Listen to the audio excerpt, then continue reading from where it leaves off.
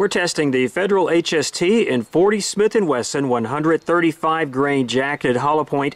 Test platform is the Glock 23 4-inch barrel. We're using the SIM-TEST Media calibrated to ballistic gel specs plus 4 layers of denim. If you're just browsing the shelves for ammo and you see this box, you might actually take a pass on it because HST is not noted anywhere on the packaging.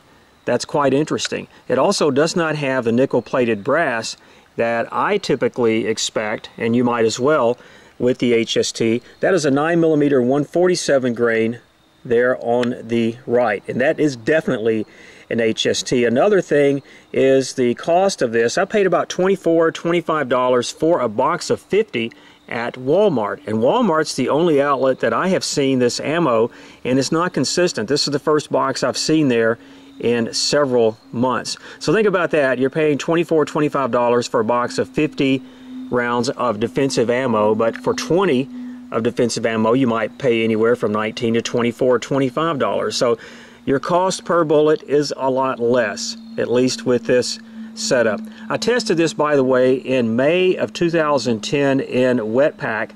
That was using the Glock 22, which is a 4.5-inch barrel. In that test, these chronographed 5-shot average at 1,152 feet per second.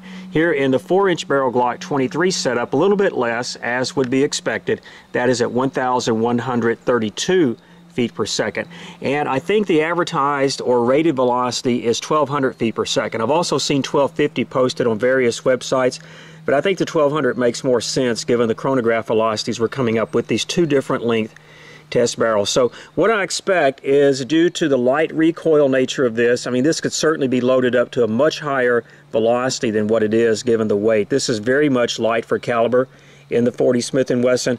I think we're going to have somewhat shallow penetration but tremendous expansion, and let's just see how that hollow point cavity eats through 4 layers of denim.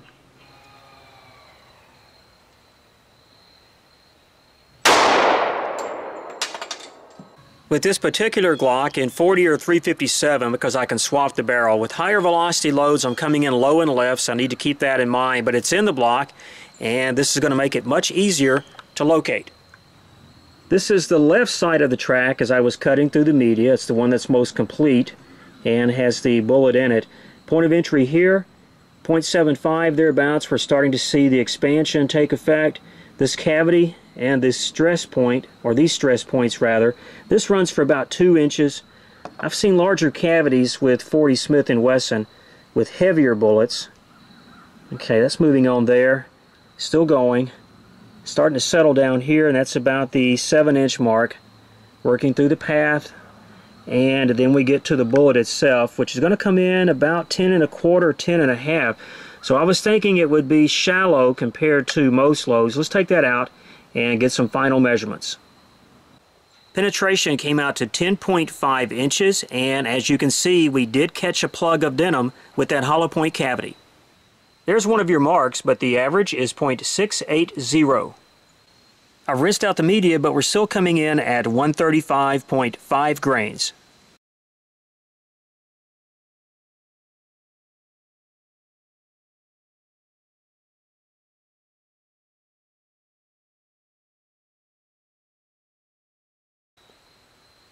If you're looking for something in 40 caliber that is light recoiling, has good expansion properties, and holds together well even though it's not a bonded bullet, plus you're concerned that with heavier bullets you might have over-penetration, this might be something to consider. However, with 10 1/2 inches of penetration, that may not be enough. And if that's the case, you still have a problem. Thanks for watching.